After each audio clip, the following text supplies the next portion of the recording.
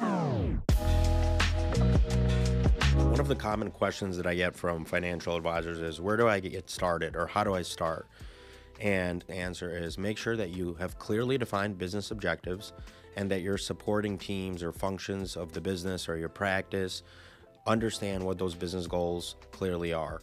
That way, when they're doing their project prioritization or planning, they can identify strategies and tactics that they think can move the needle that align to those business goals and objectives that you set. So for example, you might have a goal of raising 100 million in assets under management over the next 12 months. Well, now as a marketing team member, I am responsible for identifying the strategies and tactics that I think can move the needle and get me closer, or get the firm closer to that specific goal.